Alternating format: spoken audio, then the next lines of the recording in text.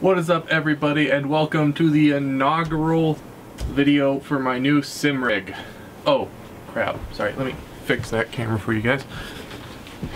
Sorry about that, guys. I had my camera set in Daniel Apt mode for when I want to act like I'm really good at this, but there's going to be none of that happening in today's video. We are not going to be doing good at all. Yes, indeed, this is going to be the inauguration of the sim rig that you guys saw me build in that previous video a couple videos ago. I do, however, feel like it is finally time to explain to you guys why I keep doing a lot of pink accenting now that we finally have the rig built.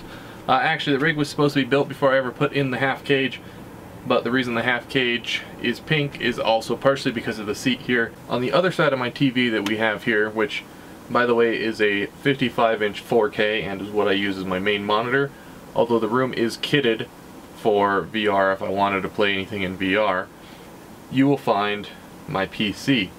Now my PC, when I built it, was a themed PC, and I wanted to do a theme that people haven't done often, and that was a pastel pink and black build. So as you can see, I've accented a lot of parts of the PC with pink. As you can see, the fluid is just distilled water at the moment, and that is due to a motherboard, power supply, and CPU failure that all simultaneously happened at the same time. I do believe it was the motherboard that killed the other two that caused me to have to rebuild everything, and the power supply sits on top of the computer because it doesn't fit in the space where the old power supply was, because when they replaced it they didn't give me the same one, they gave me a new one which was bigger than the one that I already had in there. So I have to redo the water cooling loop in there, which is why I haven't changed it, but it is a pastel pink fluid running through those tubes when I have that. Aggressive jump cut. Okay guys, so it's a little bit later. I filmed the first bit and then Shadow Play had issues. So I lost a little bit of footage and I've been playing around with it, and hopefully I have a solution to it. But let me go ahead and hop into the sim and I will explain to you guys what we're going to be able to be doing today. So the goal today is, I haven't played a racing simulator, well, never played in a sim with a steering wheel, but I've played with controllers. I haven't played even with a controller. It's been about 5 years since I last did. So this is going to be a good introduction to the sim rig for me. And the plan today is, I picked the Nordschleife because it's a very large, long track with a lot of complexities that I don't know and I'm not going to be able to learn very quickly. I have no assists on currently, I don't have any ABS on, no traction control, I don't have the racing line on, I have nothing to basically tell me when to brake, how to brake, and there's nothing to assist me with my braking or anything like that either. So that's how I'm going to be doing it. Plan is I'm going to drive around the track this one time, now 2 times, to try and get an idea of what the track layout is going to be like, and then I'm going to run 5 practice laps where I'm going to be going at a better, faster pace and trying to more or less race it. After those 5 laps, I'm going to run 1 lap. That 1 lap is going to be the lap that we're going to take. Now, I haven't been able to set up the rig exactly how I want to yet. There's some things about it that I'm not entirely thrilled about. I don't love the force feedback settings. I haven't fully gotten that set up. I haven't fully found the right field of view for me on Assetto Corsa, which is what we're going to be playing today. We're going to be playing Assetto Corsa. That's what this is. So I'm not going to bore you guys with this. I'm going to go ahead and do my 1 lap, and then we'll go ahead and jump into practice. After practice, we'll go ahead and jump and see how quickly I can lap the Nordschleife. Let me just quickly introduce you guys to the car that we're running. It is a BMW 1M. It is one of the vehicles that is available in Assetto Corsa for me to play around with in this practice session. And it's the closest car when it comes to specs and performance that I could think of to my M3 that I currently race in real life. I've kept this car very stock. I haven't done the tune to it that is available. So it is the stock 1M. The 1M being a more powerful car does mean that the E-times are going to vary a little bit. But it's the best comparison we can go for, so I'm okay with it. Anyway, I'm going to go ahead and hop into these practice laps, which are going to be more race pace than the last lap that we did, and I will probably crash a lot. So let's get a move on.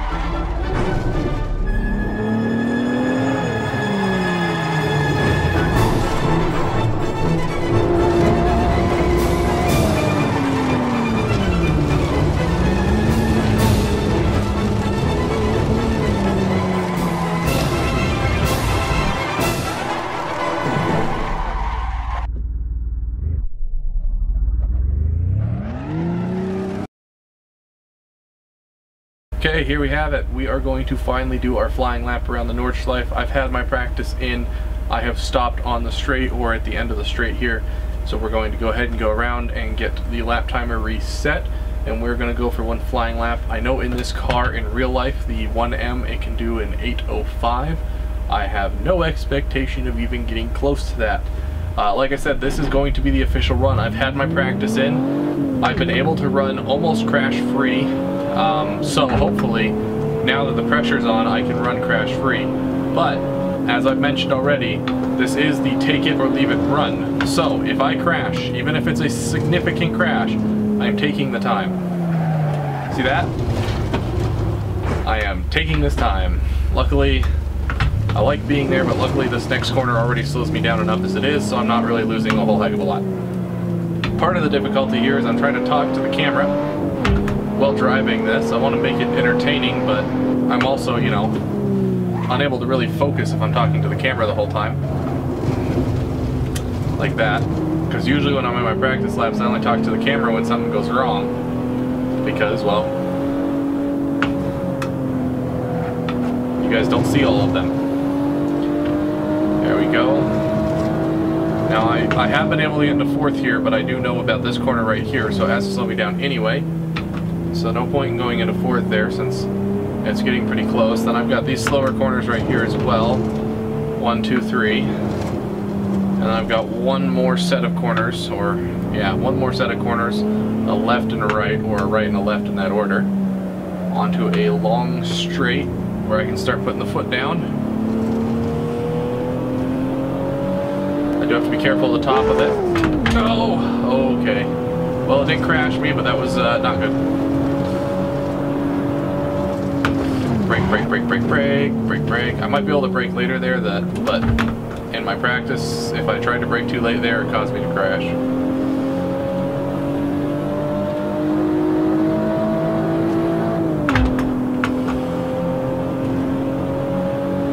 Okay, this corner is a gotcha corner for me.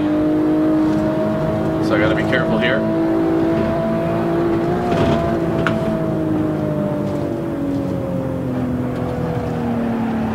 That's what I mean by it's a gotcha corner for me. Because it's such a fast corner. Or you come at it so fast and you have to brake on a straight. Now I have not crashed on that since the first run. So the pressure was definitely getting to me there. But luckily it wasn't a significant crash. We can recover from this.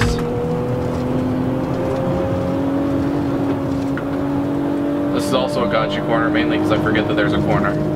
I think I'm just coming on a nice good straight.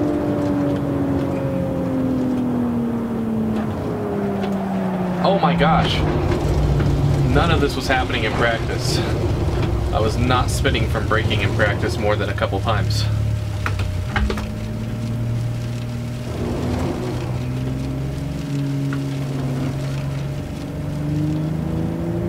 Like I said, we're taking it. Take it or leave it. Come on, we can recover. The closest I got was a 920 in practice, so although I'm having my issues right now, if I can get a 920, I will be happy. So that is the goal, is a 920 or less. That still puts me a minute off pace of the real car. On the real track. Of course it didn't help there that I hit my microphone.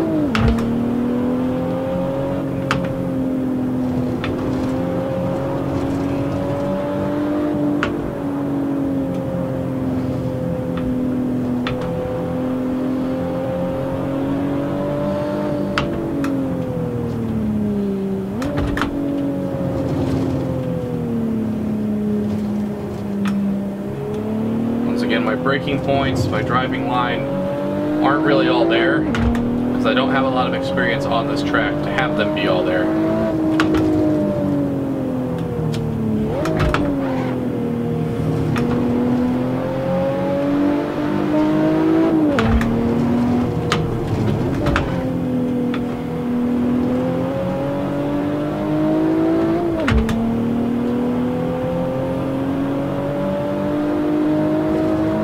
Okay, 4 minutes in, we're past that section.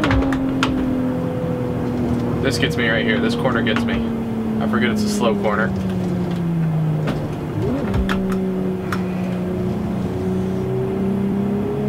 And then we're going to come on a nice long foot on the floor section with minor lifts. Because we're coming up on kilometer 12. Here. Around this corner. It's around the right-hander part of this corner.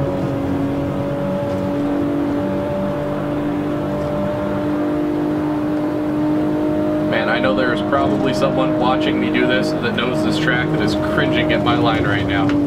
But don't you worry, it's not going to get any better. At least not yet. Not going to get any better in this video, I should say. This is a lift section, but I hit the brake, whatever. And then we on the brake here.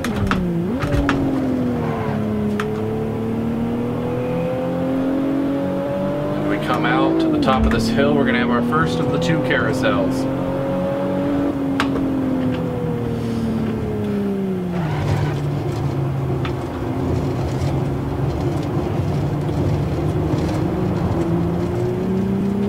And out we go.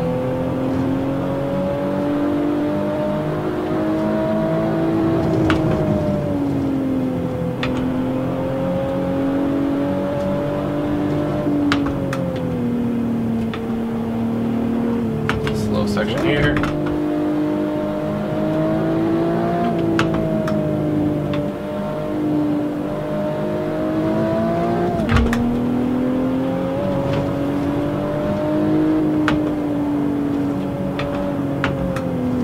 No, I'm trying to brake.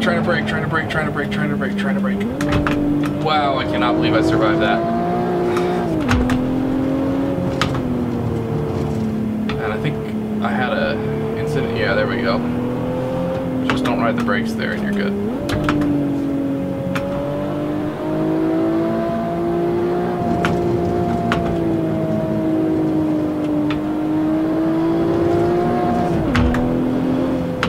This is the one I also have instances on.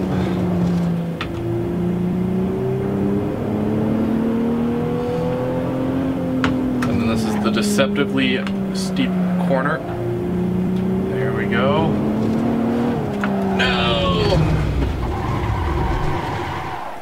Well, that's staying in.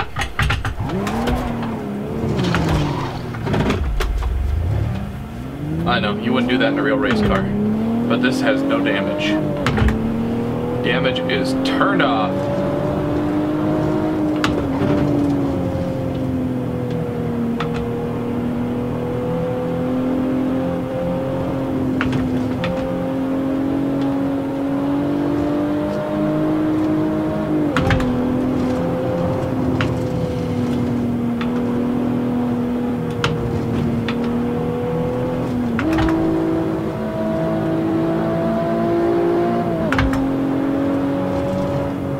Unnecessary gear shifting.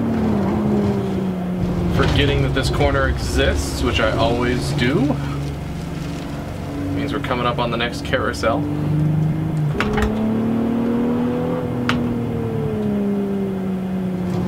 Yeah, I always forget that last corner exists and I go way too fast into it.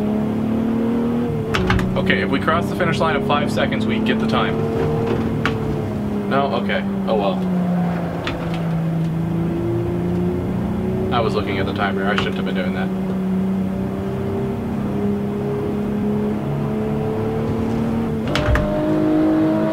I also should have been in third there the whole time, but no. No, I forgot.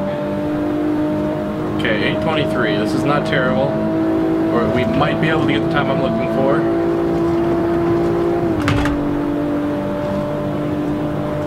If I remember to shift gears on time.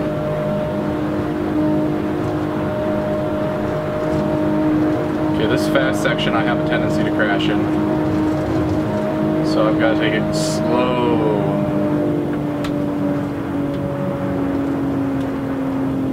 There we go. Just can't break through it or you're going to be done.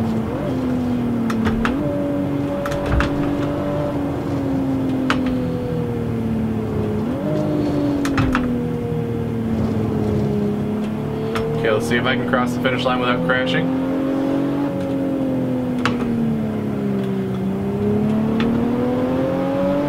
And there we have it, a 9:15.007. That's exactly what I was talking about. So the fastest time I have been able to do around here just so happened to be that time right there. That happens to be 10 seconds off, almost exactly 10 seconds off, or a minute and 10 seconds off of the actual pace that the 1M can do around the Nürburgring. But it's still, you know, a minute and 10 seconds off. Then again, the person who did the original drive on the Nürburgring with the real 1M is a lot more of an experienced driver than I am, with a lot more years experience, and he didn't limit himself to no practice whatsoever. Well, I say that, I had practice. I just didn't have all the practice that I wanted to. But I think that just about does it. Let's go ahead and get the car back into the pits here. The reason I was doing this was kind of to get my first impressions with the steering wheel and the whole setup. I'm not entirely sure how it's going to be. I've played around with it a little bit in preparation for this, but I really wanted this video to be a first impression and a lot of failure, because that's exactly what I expected it to be, and that's exactly what it was. There was a lot of crashing into walls back there for me. But I am going to revisit this car on this track in this sim Assetto Corsa in the future, and then we'll see how much has improved. Anyway guys, I hope you enjoyed the video. Stay tuned, I have more sim racing content to come, but don't worry, I haven't forgotten about the real car. I have some work that needs to get done to that as well, so we're going to go ahead and be doing a lot of both of that this winter. Anyway guys, I hope you enjoyed, and you have a good one.